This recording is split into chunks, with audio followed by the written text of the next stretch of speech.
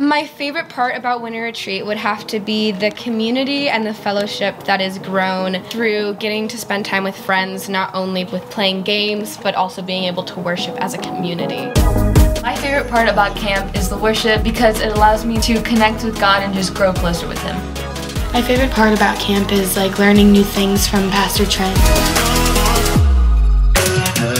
We got to discuss with Trent about different identities and placing identities in relationships. It's just been so cool to see God moving through my students as they grow and as they mature year after year.